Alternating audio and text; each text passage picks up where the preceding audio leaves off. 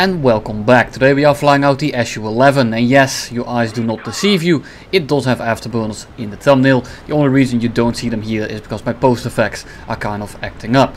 Trust me, it definitely has the power of an afterburning engine. But in all seriousness, this thing has no business at 7.0. It's way too fast, it has way too much acceleration, and on top of that, the maneuverability isn't all that bad either. It basically has everything going for it, other than perhaps the guns. But the 40-37mm still sure get the job done. They're not that great for fighter-to-fighter combat, but they still pack quite a punch, and considering you have 40 rounds as well as all the energy in the world, you can get away with basically everything. This thing is essentially the pay-to-win Kika, as I also named my previous video on this thing, and nothing really changed. If anything, it's gotten even better since then, because now it actually has 40 rounds of the 37mm, and now you got a bunch of LA200s in your team, which are also criminally under-tiered. And this is one of these planes that just completely negates anything the Horton can do.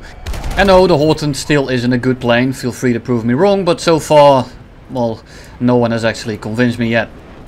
But the Su-11, I've done 32 games, got 100 kills, died once and lost 2 games, one of them being on ticket and the other one being the first game I ever did in it, which was a 1v6. Is this thing worth your money?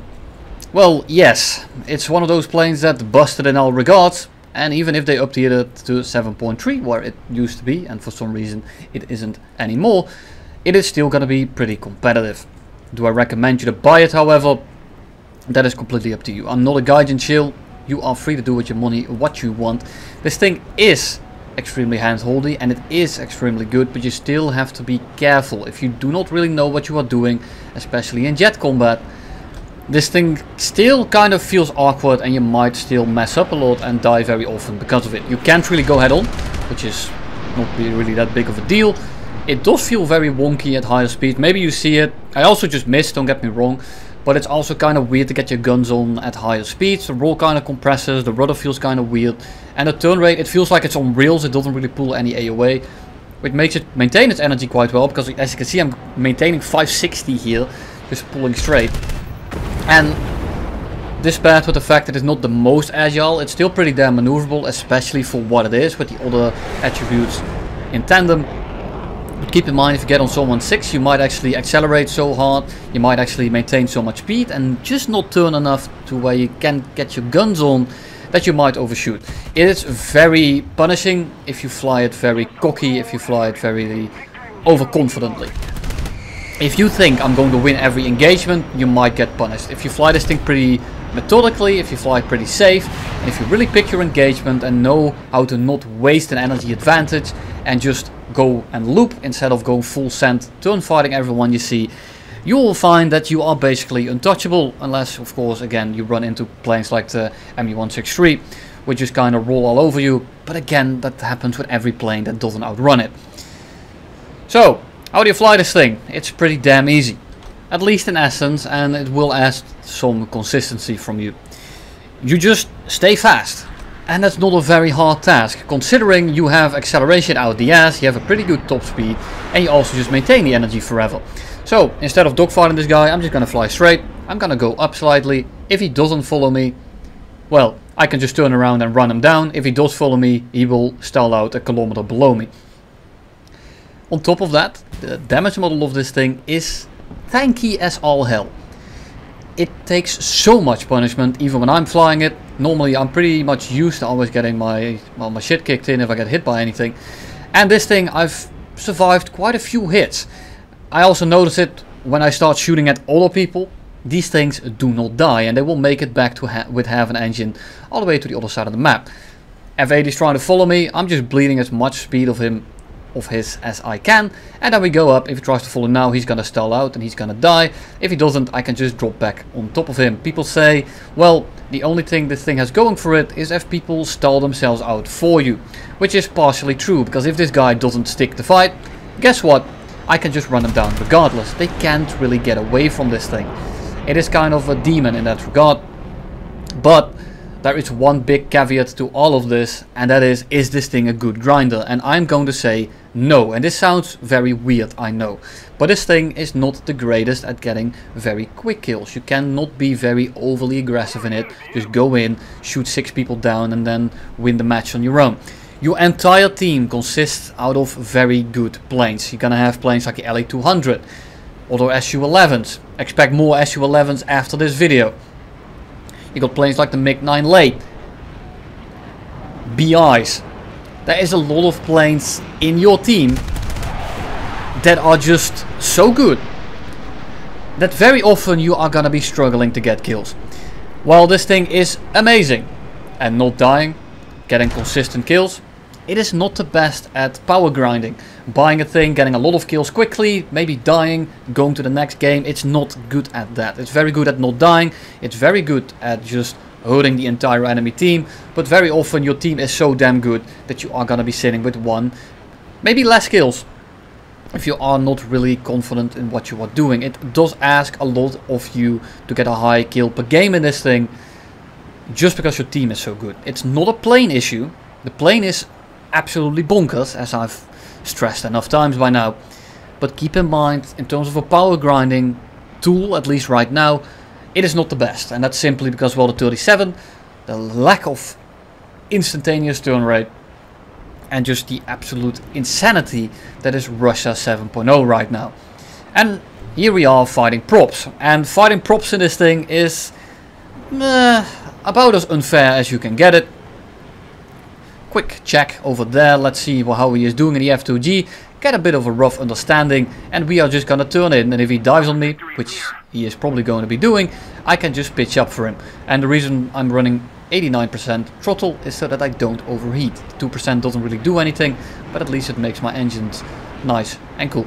The F2G here is just completely oblivious. I dove below him, I noticed that he's not paying attention to me anymore, so I'm just gonna pitch back into him. And he's not really paying attention to me. He sees me last second, a little bit too late, and down he goes. Give me that tail, and we are gonna be on our merry way to our next victim. We have an F2G right below us, as well as a P51 right next to us. So I see him a little bit too late. Mistake on my part, I wasn't aware enough, but I'm in the Su-11. I'm already going 900 again, at least on the speed metric. And that P51 is never gonna get close to me. Right now I'm trying to turning into him, trying to get him to dive on me even more, and the second he commits to me, he is gonna lose that energy and I can just zoom straight back up. And Matt is doing exactly that. The F4U7 also tried to pitch up for me.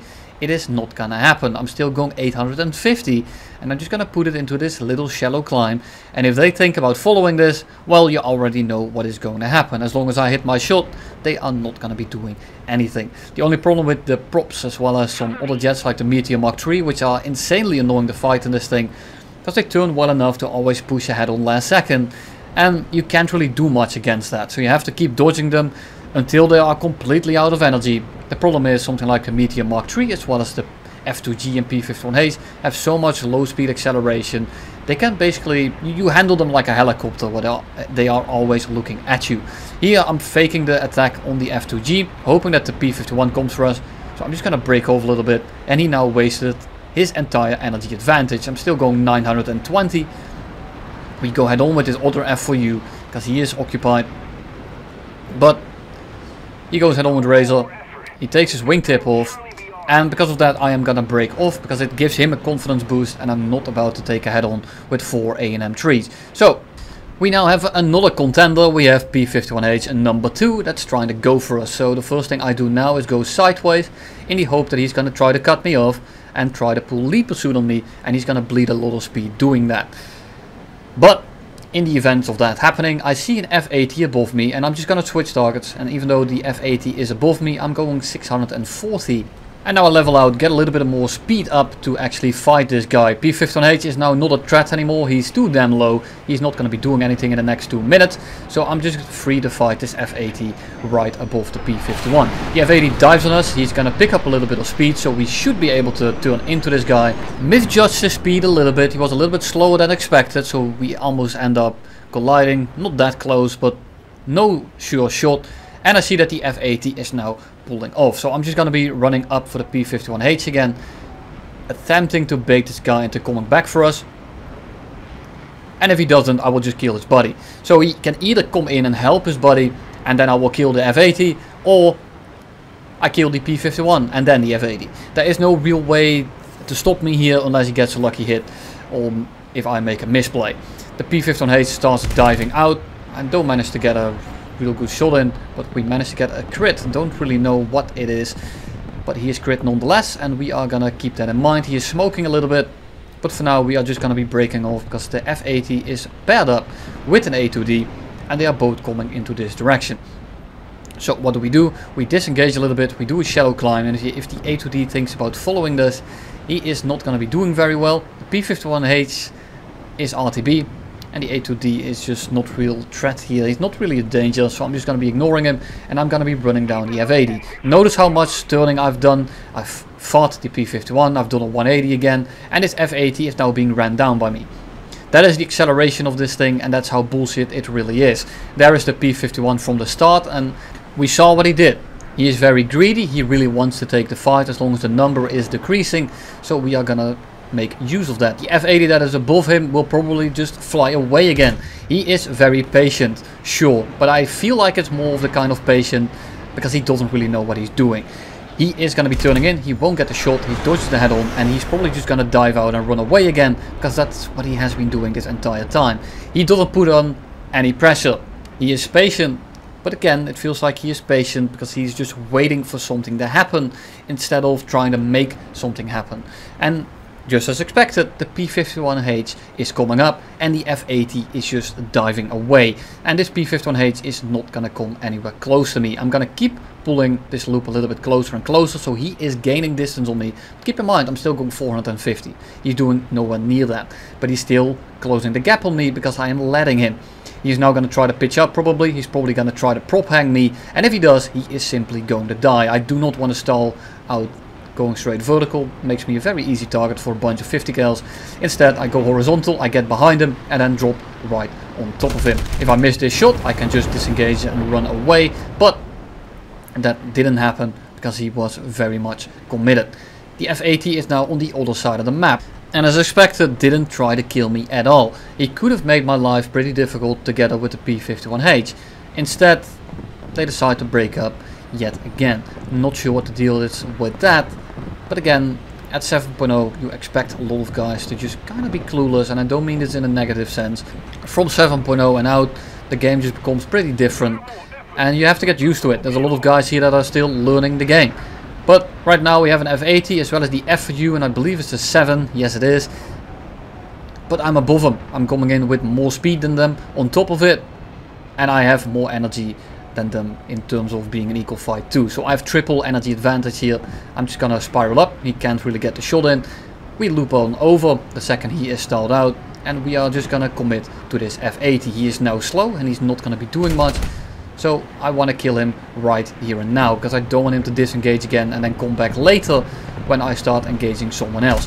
FU47 tries to push ahead on with me, too slow to do so.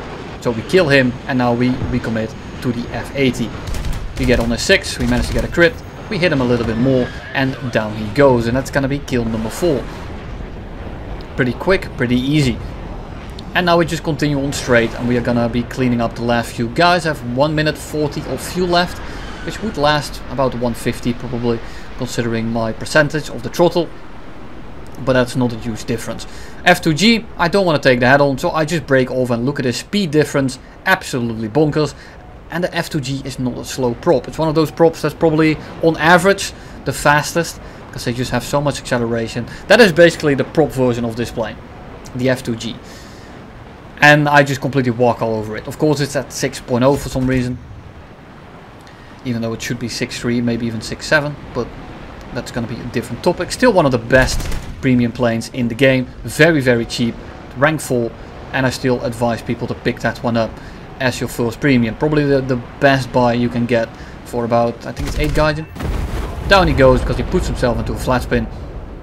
We break off, A2D has Razor on his 6. And it's gonna be an absolute cleanup, and we get 5 kills each. Waiting for him to kill him. He has full ammo and only one guy to kill with him, so he's gonna use all his ammo. Excuse the music in the background, I just got done streaming the dev server when this happened, and I forgot to change up my audio settings again. We go head on with the Meteor. He dodges, we do the same thing, and we just fly straight. And then the F-89B gets spotted on R6. Now the F-89B is actually pretty annoying. It has a lot of guns, it has a lot of AOA, so if it gets on your 6 and you're not fast enough to really dodge him, he actually becomes pretty damn annoying, because he just kind of pulls into your turn, hoses you down, and if those guns hit you, you are definitely going to die. But for now, I'm just trying to keep my speed a little bit high. F-89, the first one or the second one, no matter how you look at it, managed to break off, and now we are completely left alone with this F-89B in a 1v1. So I'm leading his turn, I'm just going on 90 degrees, and then we pull up and over. If he tries to follow this, he will bleed a lot of energy, and that's exactly what I want him to do. I don't want to go very fast. I can outrun this guy, because he has a pretty high rip speed, and we are just gonna maintain this loop here, and make him waste all his energy. He has pretty poor retention, he has pretty good acceleration as well, but in these prolonged fights he will just stall himself out. We are directly on top of him by about 800 meters when he starts pulling up, so he's probably going slower as well. He's probably going about the same speed, about 300 to 400 meters below me.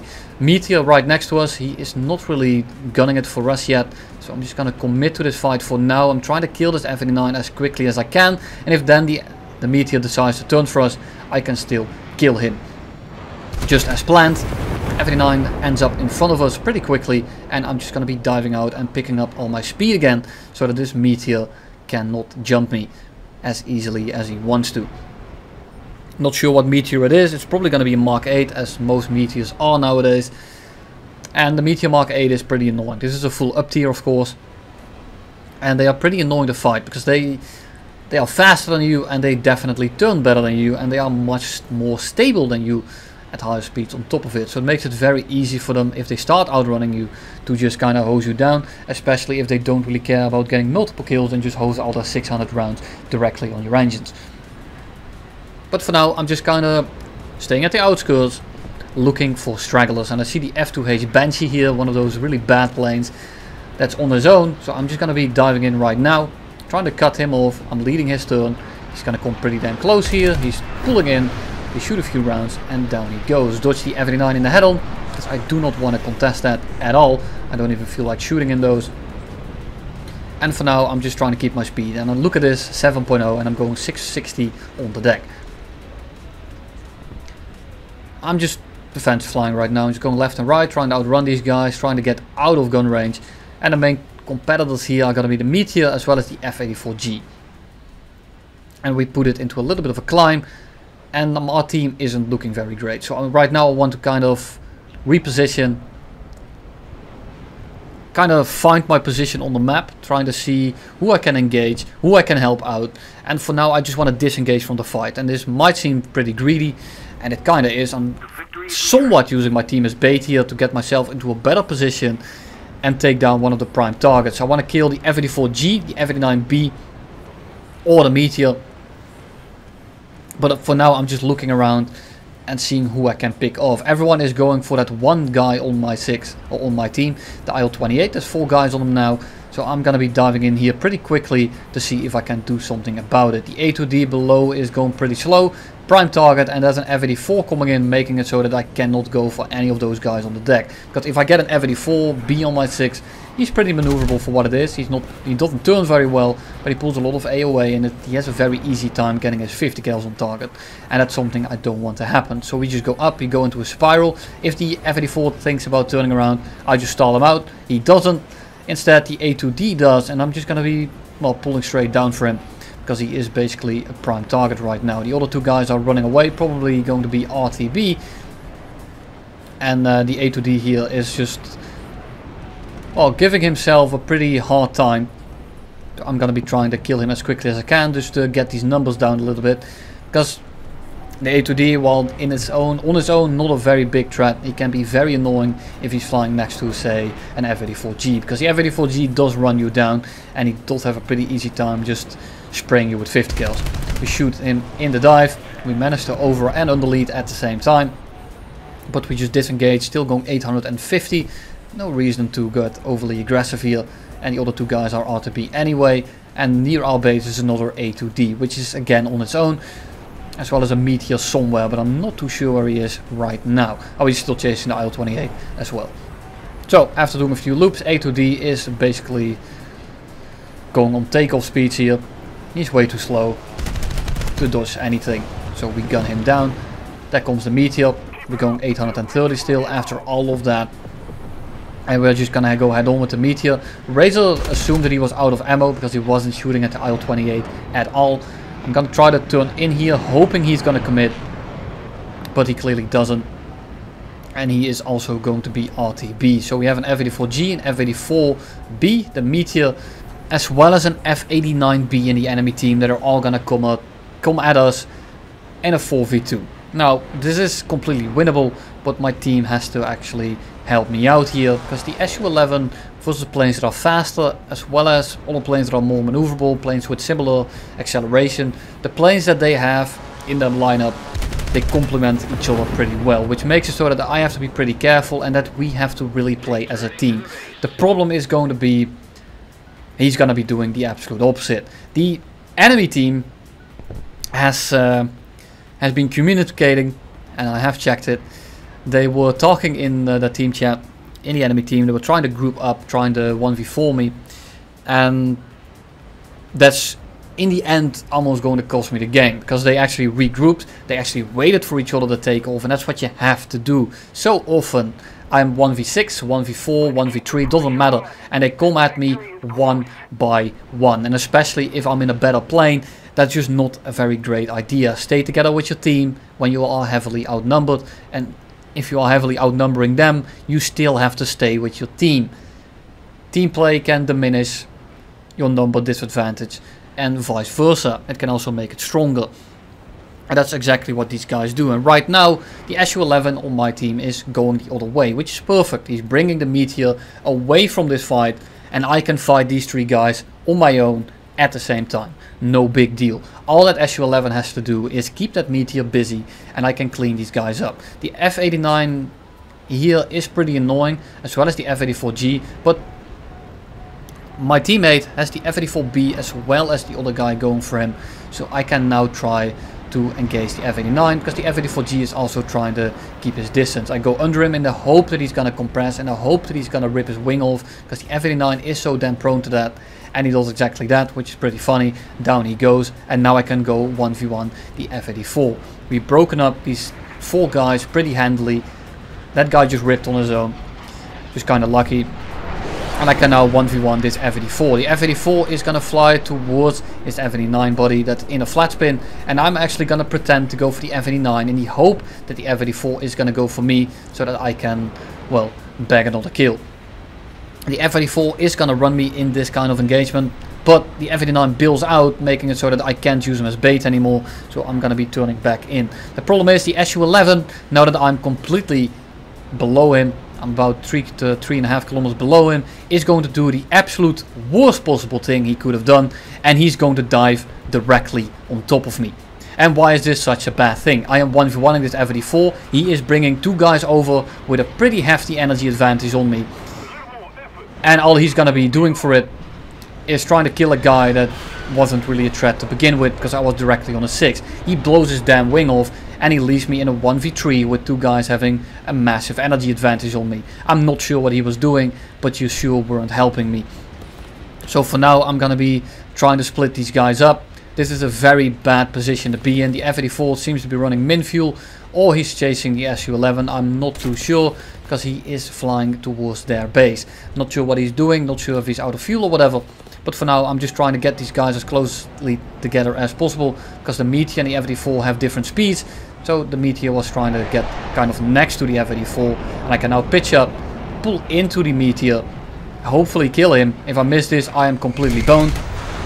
Managed to get a crit in. I'm not too sure how damaged he is, and this is kind of the risk of it. This is what happens in the 2v1. You need to take a risk. I took the risk. He damaged both my engines, and now I can stall this F-84 out. The problem is the Meteor was pulling for me, and afterwards, right now, I can tell that he was more damaged than I thought he was, so this almost got me killed. The F-84 is now going to be pitching back up for me, but hey, as I said, this plane is an absolute tank.